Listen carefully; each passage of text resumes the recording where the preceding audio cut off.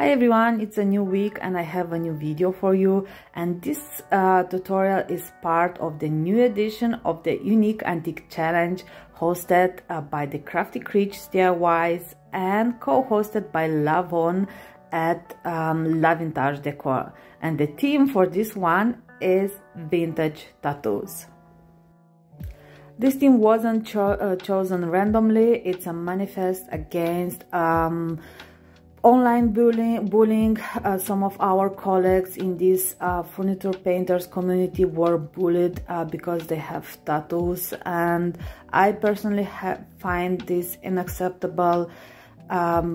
Just we are in 2023 and I cannot believe that this kind of comments and ideas are still spread online. So just let's try together to be nicer and to be more tolerant to each other.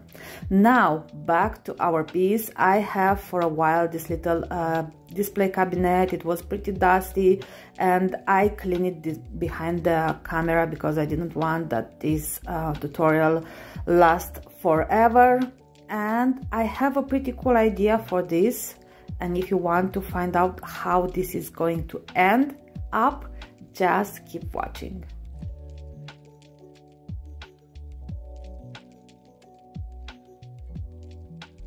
So for this particular project I decided to use Dixie Belle's chocolate, which is a nice brown, not super dark but not very light, and also Dixie Belle's blue is a super beautiful and gorgeous color. So my chocolate is a little bit thicker because it's an old can, but I need this consistencies because I want to create some texture, and I'm going to use a very old, like destroyed brush, because when creating textures you want to use some old brushes, otherwise, because this is very harsh on your brushes and you don't want to ruin your good and expensive furniture painting brushes. As you can see, I didn't tape off my glass because, to be honest, I feel like cleaning cleaning the glass takes you exactly the same amount of time by just if you would like put some taping, some painter's tape. So I prefer, if I can clean it, just not to put any tape.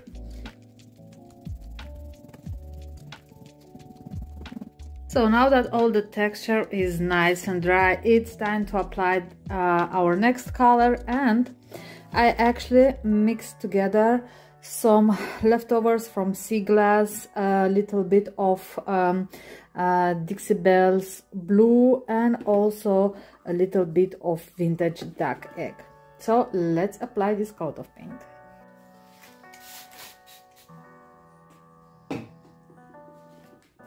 So when mixing custom colors, guys, you need to make sure that you mix enough paint for the entire project, because sometimes especially if you don't measure the amount, it's going to be pretty hard to match the existing color. So make sure that you have enough paint for the entire project.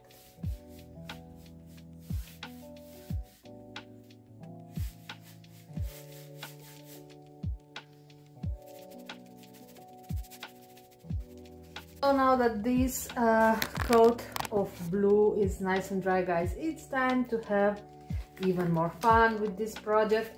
And I want to create a little bit of patina, and by just playing a little bit with my paints, again chocolate and my mix of Dixie Belle blues, sea glass, and vintage duck egg.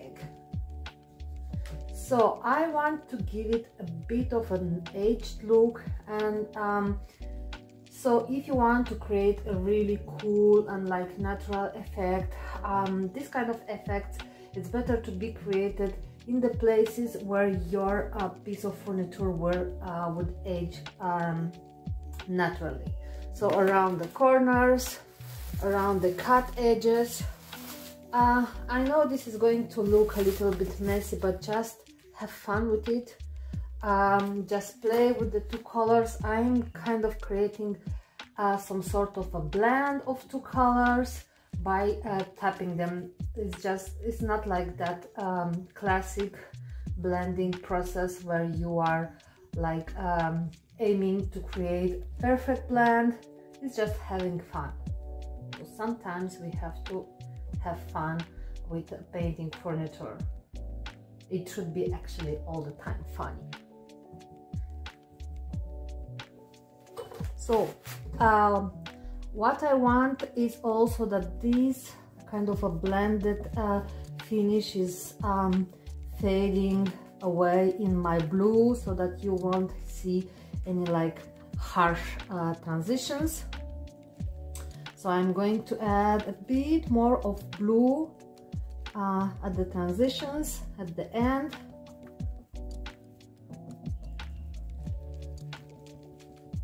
Because like I said, I want this blend just to feather away in my blue. And one more thing, guys, sometimes your blend is going, so in order to see the final result, you have to let it dry, and then come over again and see if you like it, if you want to add a little bit more, because sometimes when it's wet, it's going to look not so great, but once it's dry, it all comes together. So my paint is nice and dry, everything is nice, and now it's time to bring this piece even more together, to add it even more character. And I'm going to use like this sanding pad, and I'm going to go very lightly over the surface, and I will remove just a tad bit of this one coat of blue, so that although that brown texture that we created underneath will pop up a little bit through.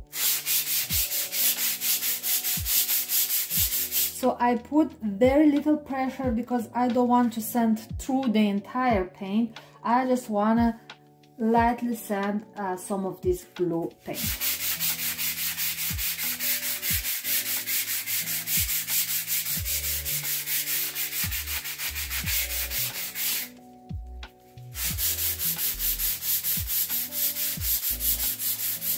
As you can see, it's already popping through. It's a little bit of tedious work, but it will worth it, just believe me.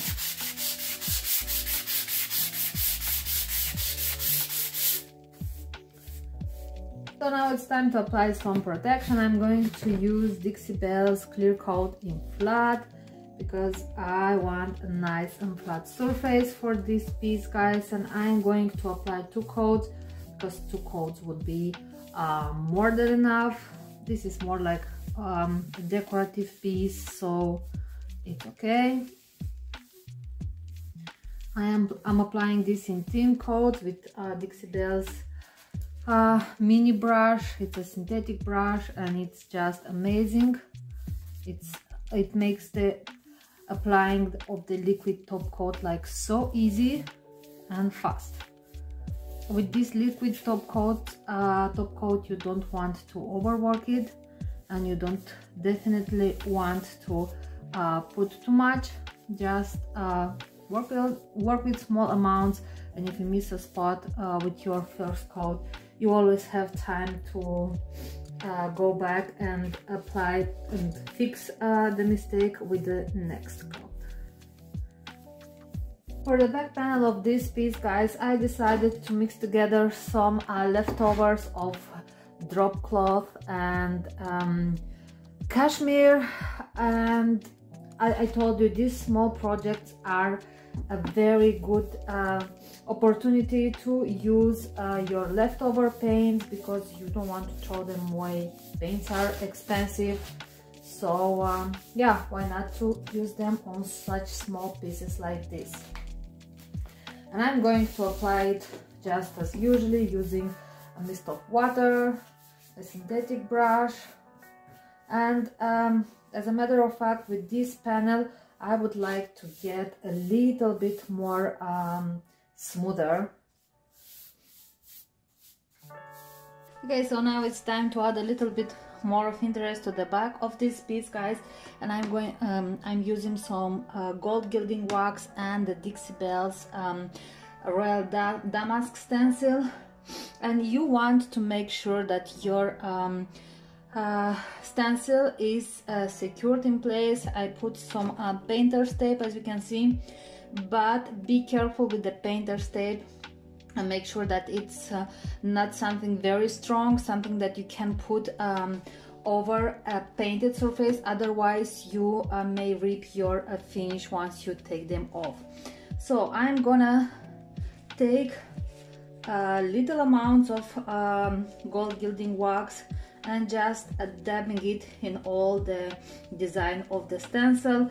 Work slowly, don't rush, because you want to get a nice and clean result. If you rush it too much, you can just cause some bleed through underneath your stencil, and this, you don't want this. Stenciling, it's a pretty tedious process. You need to take your time. It's pretty fun, but it's time consuming. So just don't rush. Take your paint and dab it. This is a great way actually to upgrade your piece of furniture and to give it a little bit more of originality, if I can say like this, to personalize it a little bit.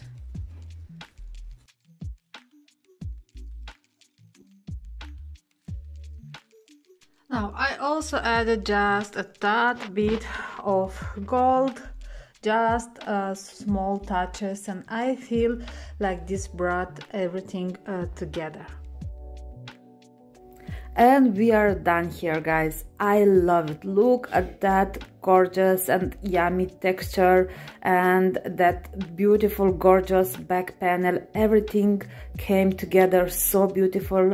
Although at some point I was insecure if this is going to look great. So if you guys like it, please give me some thumbs up, leave me a comment below, and don't forget to subscribe. I also included all the list of the materials down in the description below in case you want to buy something. Thank you so much for watching, and I will catch you next time.